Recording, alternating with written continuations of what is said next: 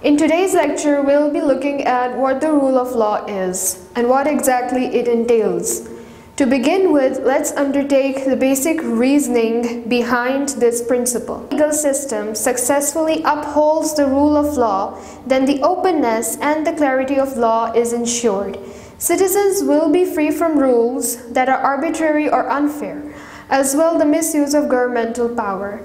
This in turn will ensure the protection of our basic liberties and fundamental human rights. Several theorists have developed their own ideas on what exactly the rule of law is. Nonetheless, they all agree on a single point, that is, the rule of law demands the need for everyone, especially authorities such as the government, to be subject to the law and for all disputes to be resolved within the bounds of the law. Among the most prominent theorists was A.V Dicey. He believed that the supremacy of Parliament coupled with the rule of law would ensure citizens' protection from arbitrary government rule. Dicey divided his theory of the rule of law into three further concepts. Concept number 1. The supremacy of regular law as opposed to the influence of arbitrary power. In simple terms, this means that no one can be punished or interfered with unless the law authorizes it. As Dicey stated, a man can be punished for breach of the law, but he cannot be punished for anything else.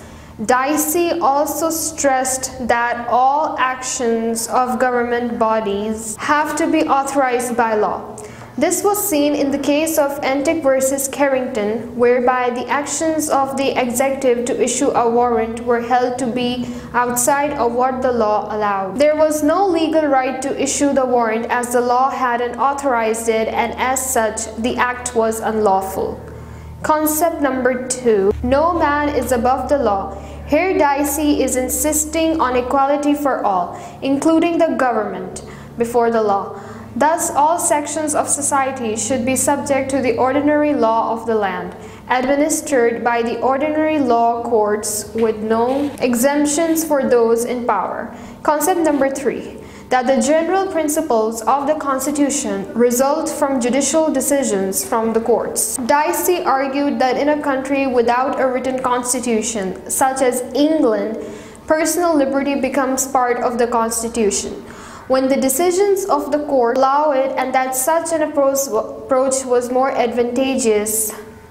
This topic will be covered in more detail in public law, but for now, this is all we'll be doing.